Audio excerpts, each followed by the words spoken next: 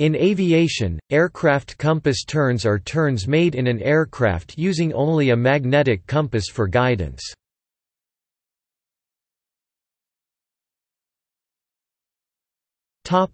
Description: a magnetic compass aboard an aircraft displays the current magnetic heading of the aircraft, i.e., the aircraft's directional orientation relative to the Earth's geomagnetic field, which has a roughly north-south orientation. The compass can be used in turns to verify the aircraft is traveling in the desired direction at the conclusion of a turn. The nature of the instrument and the alignment of the magnetic pole of the Earth cause the magnetic compass to have several significant limitations when used for navigation. A pilot aware of those limitations can use the compass effectively for navigation. The compass continues to operate despite failures in the electrical, vacuum or pitot static systems. Compass turns using the magnetic compass as the primary reference instrument are not standard practice in modern aircraft. Compass turns are typically performed in simulated or actual failures of the directional gyro or other navigational instruments. A magnetic compass is a simple instrument when the compass is not moving and is on the Earth. A magnetic compass installed in an aircraft is subject to compass turning errors during flight. Pilots must compensate for such errors when using the magnetic compass. Most of the errors inherent in the heading indications of a magnetic compass are related to the compass construction. An aircraft compass consists of an inverted bowl with a magnetized bar attached. The bowl is balanced on a low-friction pin. The bowl and pin assembly is enclosed in a case filled with non-acidic kerosene. The magnetized bar tends to orient the assembly with the local geomagnetic field. The bar turns the visible bowl of the compass. The outside surface of the bowl includes markings to indicate a magnetic heading. As the aircraft and the compass housing turns, the bowl remains somewhat stationary with respect to the Earth due to the magnetic attraction. In summary, the aircraft is free to turn around the stationary bowl. The standard practice when flying with a gyro-stabilized compass or heading indicator is to read the magnetic compass only while in straight and level unaccelerated flight. This reading is then used to set the gyro-stabilized compass. The gyro compass will read correctly in a turn, whereas the magnetic compass can't be read properly while turning. Thus the pilot will always ignore the magnetic compass while turning, but periodically check it in straight and level unaccelerated flight.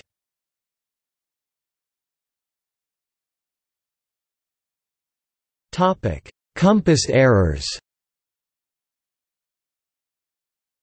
Several types of error will affect the heading indication provided by a magnetic compass if the aircraft is not in steady straight and level unaccelerated flight.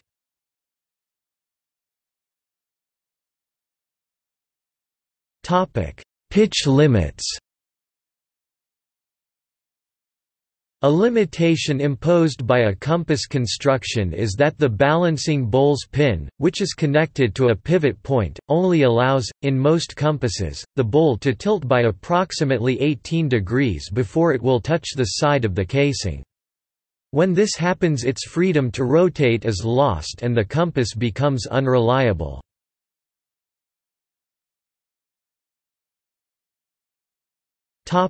Magnetic dip. A second limitation is magnetic dip. The compass dial will tend to align itself with the geomagnetic field and dip toward the northern magnetic pole when in the northern hemisphere, or toward the southern magnetic pole when in the southern hemisphere. At the equator, this error is negligible. As an aircraft flies closer to either pole, the dipping error becomes more prevalent to the point that the compass can become unreliable because its pivot point has surpassed its 18 degrees of tilt. Magnetic dip is caused by the downward pull of the magnetic poles and is greatest near the poles themselves. To help negate the effect of this downwards force, the center of gravity of the compass bowl hangs below the pivot. Compass navigation near the polar regions, however, is nearly impossible due to the errors caused by this effect. When in steady straight and level flight, the effect of magnetic dip is of no concern.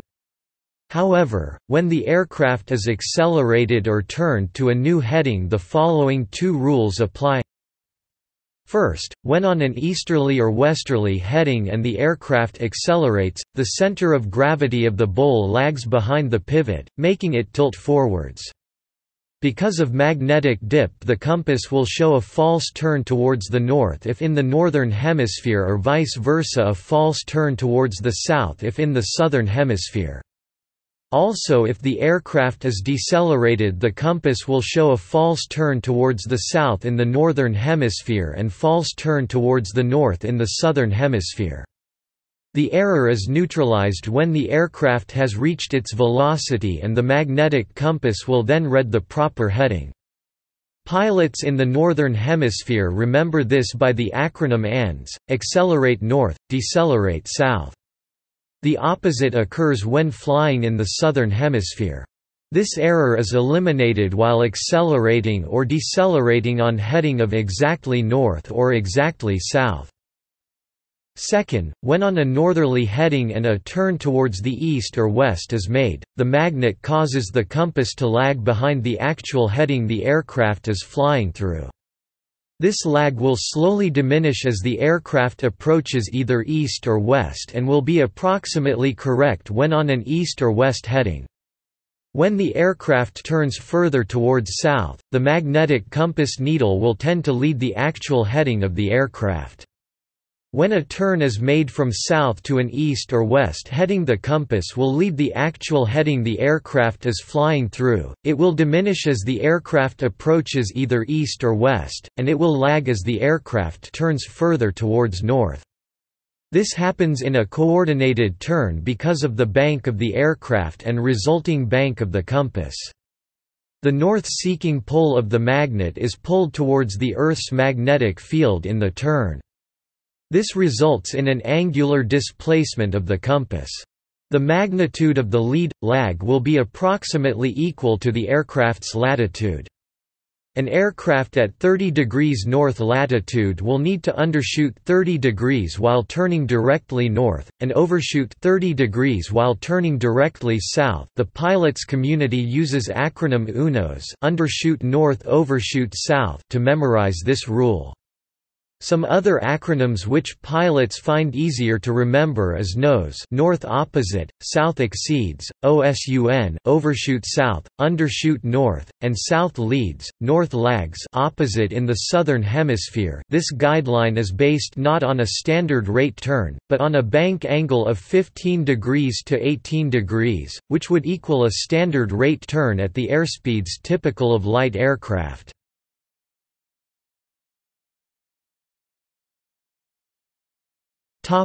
Standard rate compass turns.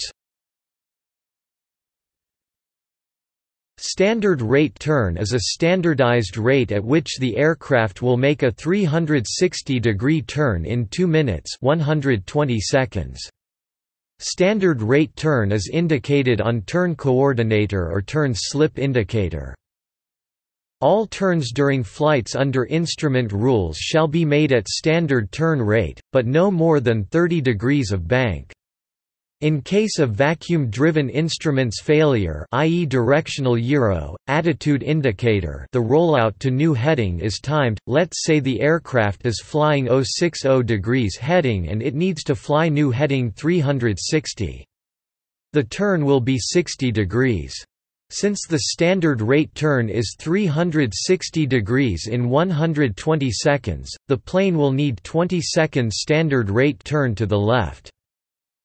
In case of electrical instrument failure, which include turn coordinator or turn slip indicator, the following formula will help to determine turn bank at which the turn will be made at standard rate. In order to calculate bank angle for a standard rate turn, knowledge of airspeed must be known.